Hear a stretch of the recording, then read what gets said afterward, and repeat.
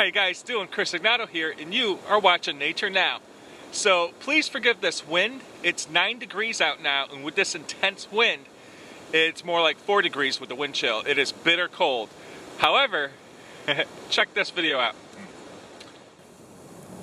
Looking back, like any kid, there was a handful of insects that I learned to ID at an early age. They were the landmark bugs, butterflies, fireflies, my favorite, bees, another one you learn about at an early age, ladybugs, praying mantises, grasshoppers, and of course ants. And then my mom introduced me to the amusing click beetle, or what I like to call the funny seed. And no, I'm not talking about the giant ones in like some of my previous videos. I'm actually talking about the common variety. If you aren't familiar with this insect already, get ready for some fun. As their name implies, they are beetles. They're brown and elongated and rather simple in appearance, looking like a smooth seed or something.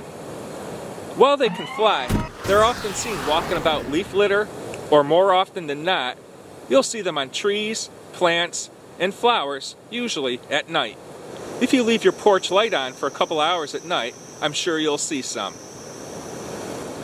What makes them special is their unique way of getting back on their feet if they're on their backs. They'll snap their head forwards and somersault into the air and land on their feet. This action makes the clicking sound that they are named after.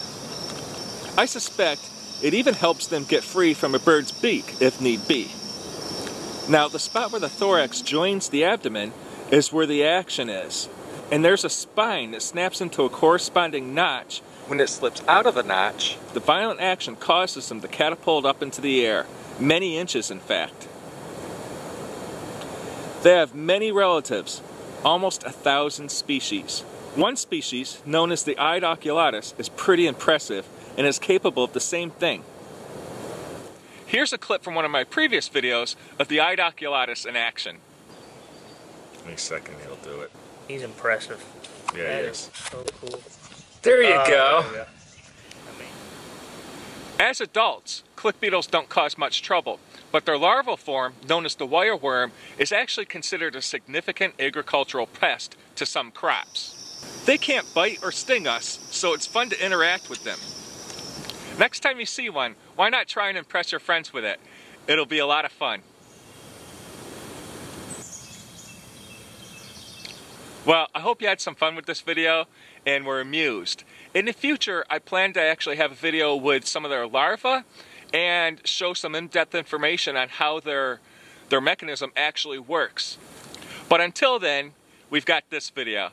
So once again, thanks a lot for watching, guys. I'm Chris Ignato, having fun with nature, signing out.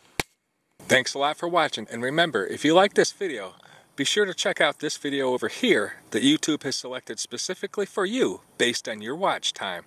And don't forget to hit that subscribe button, but you gotta click the bell icon, because if you don't, YouTube will never let you know when a new video of mine comes out. And remember, passion inspires spirit.